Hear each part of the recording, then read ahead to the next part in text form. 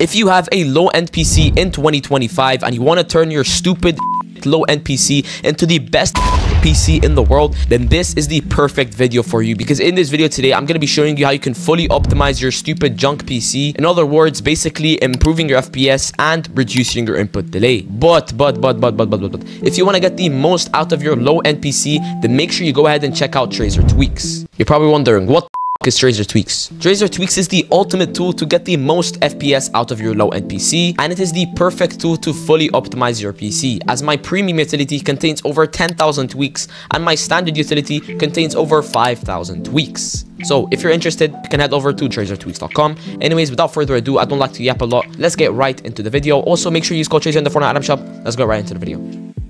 Alright guys, so if you have a low-end PC and you're looking to boost your FPS, we're going to be using an application called the Traizer free tweaking utility, which is a fully open sourced free tweaking utility. Alright, open Discord, head over to the Traizer Tweaks Discord server. I'm going to leave a link down below in the description. Head over to my website, TraizerTweaks.com. Open the website, head over to download, press download right here, extract the file, open the Traizer free utility version 4. This is meant to fully optimize your PC with just a few clicks. This is going to optimize your PC with lots of different tweaks. Head over to the Windows tweaks, make sure you know what you're applying. Go ahead and apply all the tweaks. As I said one more time, make sure you know what you're applying. Go ahead and deload your system. This is basically going to remove the unwanted apps on your PC. Optimize your peripherals, basically your keyboard and mouse, to reduce your input delay. Optimize your GPU, whether you have Nvidia or AMD. And then go ahead and optimize your Fortnite game. If you want, you can go ahead and check out my premium version as well. Alright guys, so the first thing you want to go ahead and do is you want to go ahead and open Fortnite. By the way, this is my Epic. If you want to add me, YouTube Traizer, I'm going to accept everyone.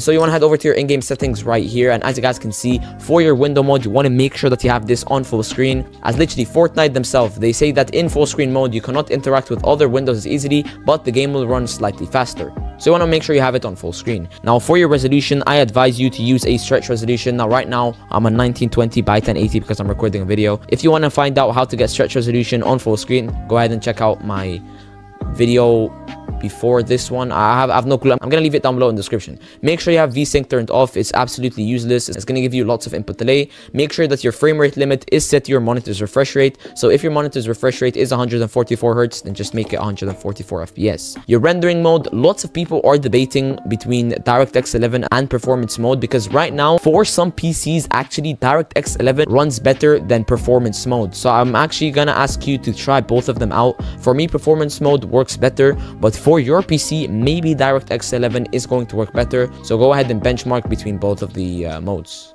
Then you have the graphics settings. Now obviously lots of pros have just the normal graphics settings, so I recommend to have it on normal, or just have your brightness up to 130.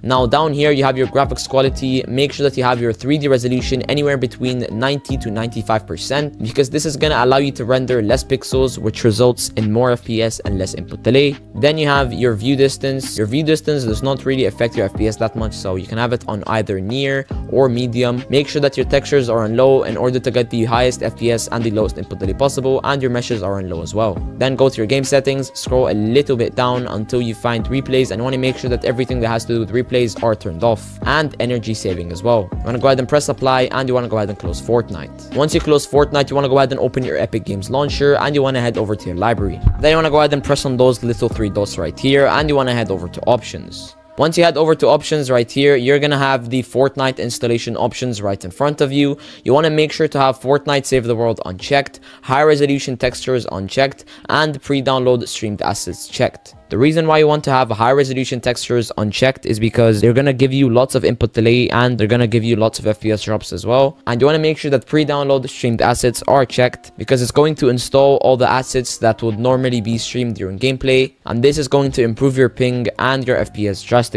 Alright guys, so right now we're going to be taking a look at some Nvidia control panel settings that you can apply to boost your FPS. So you want to go ahead and open your Nvidia control panel settings, head over to manage 3D settings, and you want to go ahead and copy these exact settings I have. I'm not going to be explaining every single setting one by one. I'm just going to tell you to turn it on or off. You can literally read the description right here, so I don't waste your guys' time. Anyways, image scaling, make sure that you have this turned off. Ambient occlusion, make sure that you have this turned off. Make sure you have this set to application controlled. Anti-aliasing, FXAA, make sure that this is turned off.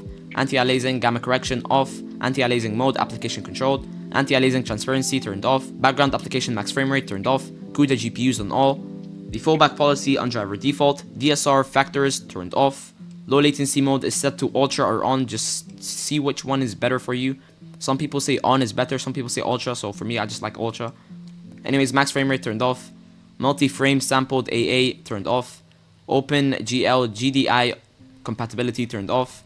OpenGL rendering GPU, make sure that you set this to your GPU. Power management mode, make sure that you have this prefer maximum performance. Preferred refresh rate, application controlled. Shader cast size, driver default. Texture filtering quality on high performance.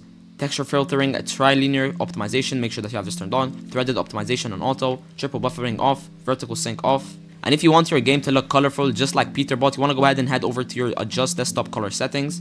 Scroll a little bit down and make sure that your digital vibrance is anywhere between 75 to 90%, depending on like how colorful you want it. So I'm gonna make it on 88%. And that's it for today's video, guys. If you enjoyed, make sure to like, share, comment, subscribe, and see you in the next video.